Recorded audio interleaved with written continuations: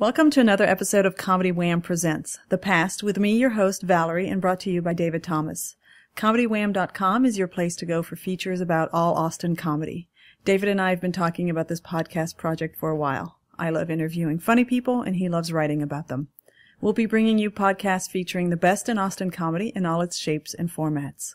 I'll be doing these interviews in two parts, the past and the current. Consider these bite-sized ways for you to get to know the folks that make the Austin comedy scene one of the best in the country. And now, the past, with our guest, Katie Pengra. Hello. Hello, welcome. Thanks so much for having me. Sure, it's awesome to get to meet you. I've seen your comedy, but I've never had a full conversation. Yeah, I'm definitely excited. Well, I like to break the ice by asking you to pick one word to describe your past. One word to describe my past. Varied. Varied. Well, that's a great transition that I'm going to use because I think everybody needs to hear this, which comes from your website, and it is the first sentence of your bio. Do you remember writing this? Is this gonna... Vaguely. I remember writing it because I was trying to be an asshole when I was writing it. Because I just hate comedy bios. Uh-huh. So if that's what you're about to read, I have a feeling I know what it is. All right. It is. Katie Pengra is a straight lesbian with multi-ethnic white parents who give her an endless stream of family-friendly blue comedic inspiration. Yes, I do remember writing that now. Yes. Comedy bios are terrible. Yeah. And I hate when people, most of them they're just terrible. And most of them, people have to write themselves. Mm-hmm. And I get it that that's hard and a weird thing to do. But there's just nothing more irritating than when people are like, oh, my family-friendly style comes from my quirky parents. I don't know. I just think it's so obnoxious. So I just tried to write the most troped bio I could with all the options in it. And I love that people can't see this, but during that, there's a lot of rolling of the eyes as you're talking about. Yeah, I am well known for my eye rolling behavior. It's really good that people can't see me all the time. Okay, so I just said that I've admitted that I've read your bio, but I don't remember making a note about this. Where did you grow up? Arizona. Arizona. Yep, central part of Arizona. The Valley of the Sun, as it's called. As opposed to the Valley of whatever. I don't know. Basically, it's the valley of a desert of racist people and Mormons. That's pretty much Arizona. And now we know your inspiration. Yes, right. Yeah. How did you make your way to Austin?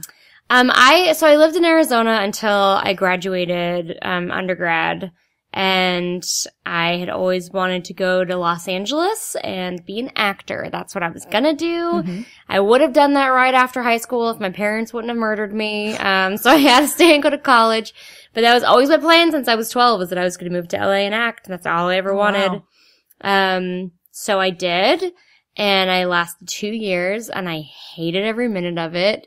It was so miserable. So I ended up moving back in with my parents, but they had moved across the country to Maryland.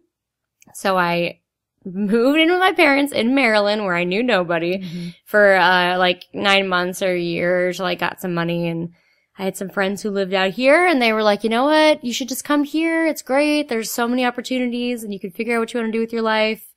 I actually got an internship at KUT, the NPR affiliate here. Mm-hmm. And that was kind of what helped me make the decisions. I was like, all right, well, I got something to go for and friends there. So that's how I got here.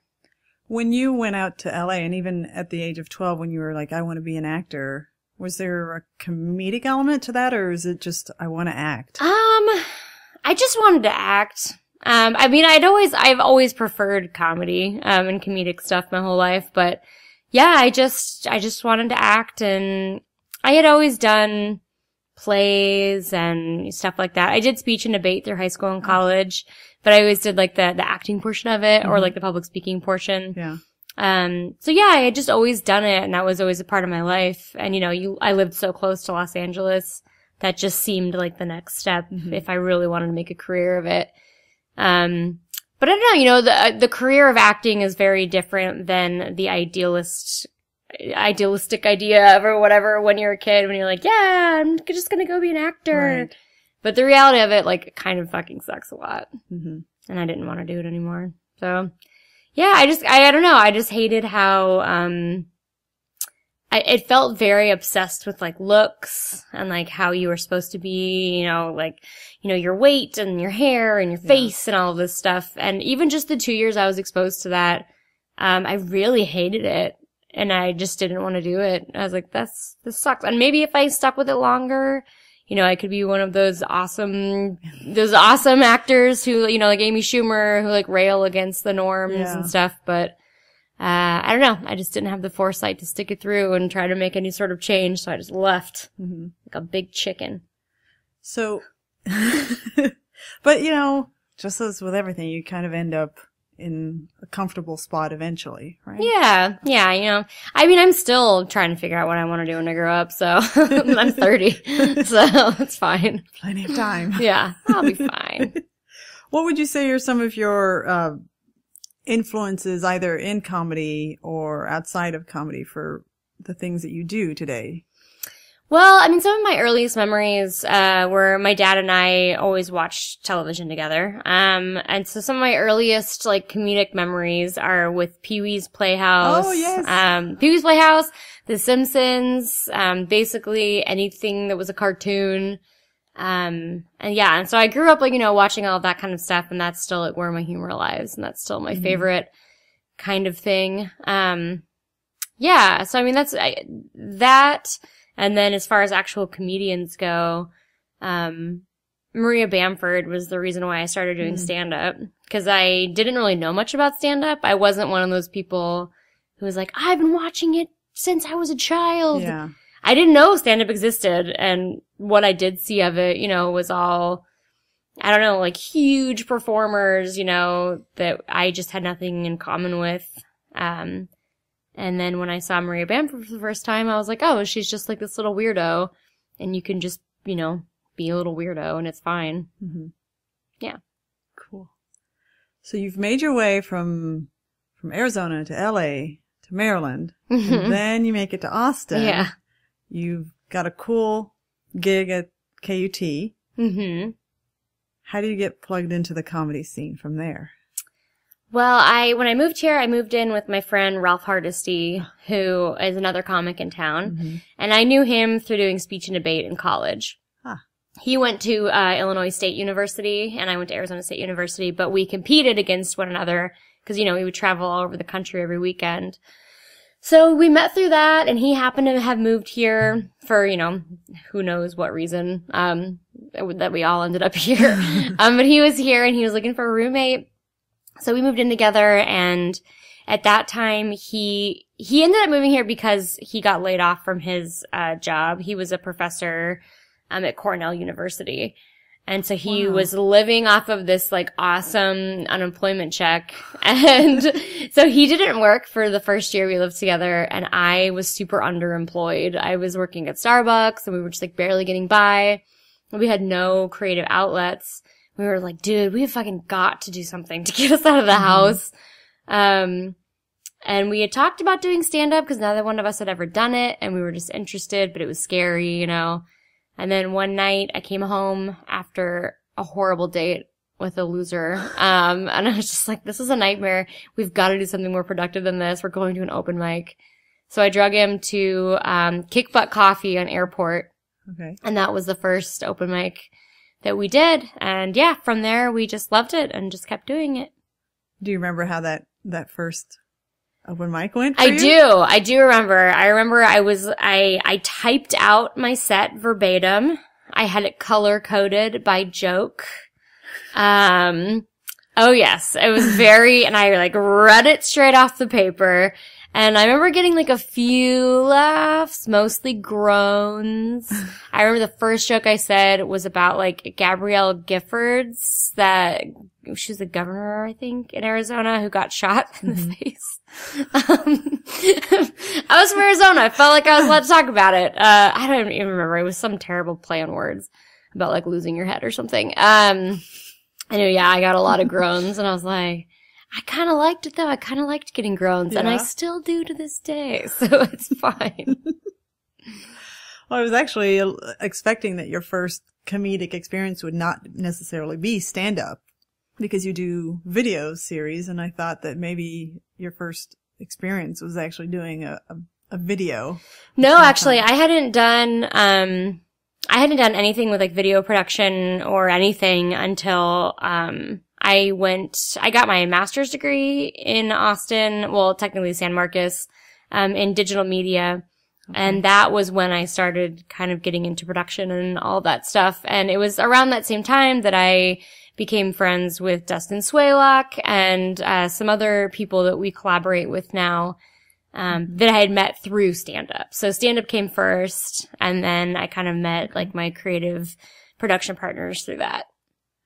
Okay. So you get through that first open mic, and you keep doing more stand-up. When did you feel, because you've been living with this dream since you were 12 that you wanted to be an actor. When did you realize or accept or embrace that, hey, I think comedy is my thing? Well, I don't think I have embraced that, honestly.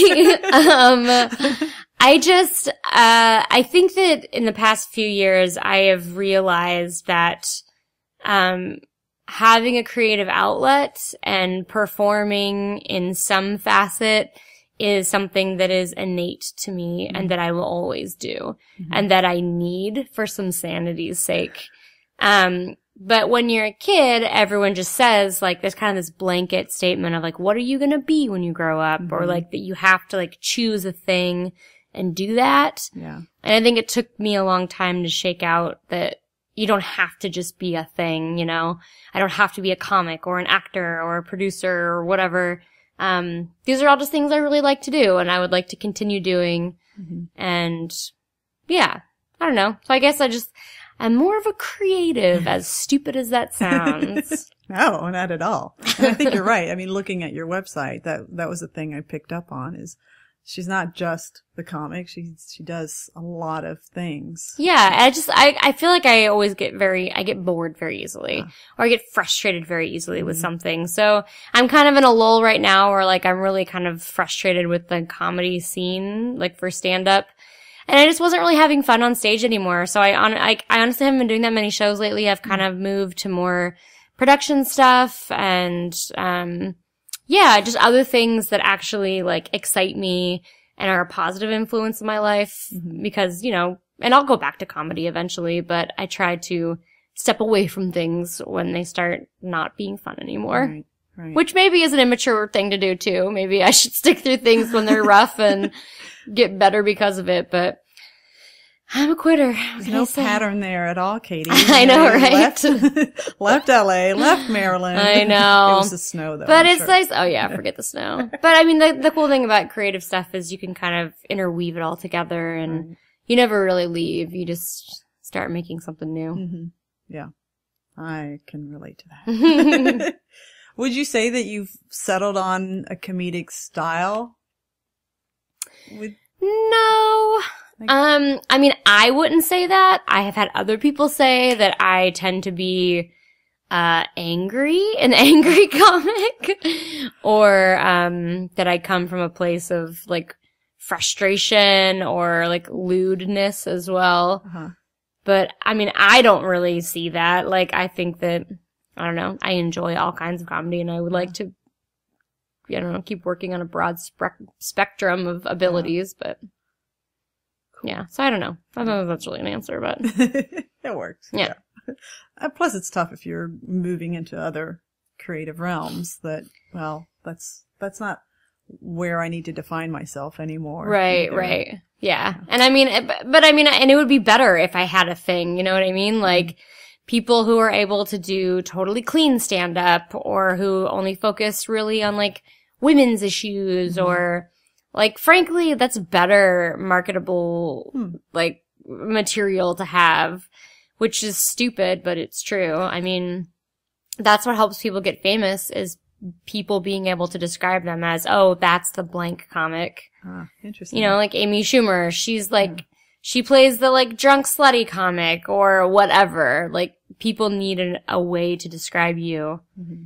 That's just how it is. Whether or not you can move on from that is up to you. Mm-hmm. So it would almost be better if I had a thing, you know? Like Brian Gar's, like the video game nerd comic or whatever. So. Yeah. Well, before we wrap up, is there anything else that you think we must know about your past? Must know about my past. No, I don't think so. I mean, there's a million stories I could go into, but I mean, I guess I can tell you that I was Mormon for a brief period of time, but I got out on the other side okay. Wow. So that's always a fun fact. Wow. Well, you heard it here. Second, third, I don't know. Thank you for sharing that. No, I'm glad you got out. Me too. All right. Well, that's a wrap on Comedy Wham Presents The Past with our guest, Katie Pengra. Tell us where we can find you on social media or wherever, Katie. You can find me on Twitter at @kpenguins. My website, katiepengra.com. Yeah, that pretty much does it. If you like pictures of cute puppies, follow me on Instagram, just Katie Pengra. Very cool. Who doesn't like cute puppies? Okay, well, listen to part 2 for more information about what Katie is up to today. You've been listening to Comedy Wham Presents The Past, hosted by me, Valerie, and brought to you by David Thomas. Be sure to visit comedywham.com and give a follow on Twitter @ComedyWham. I'm Valerie, and that's been funny.